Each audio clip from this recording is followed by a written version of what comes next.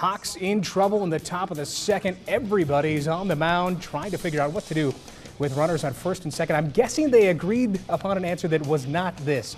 Ronnie Freeman singled to center. Jimmy Camarado, he comes in to score, and this is what happened. 1-0.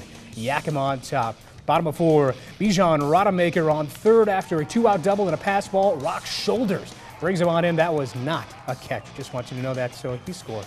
One apiece. We're all tied up. Same rally. Now first and second. Xavier Batista singles, and that brings in Shoulders from second.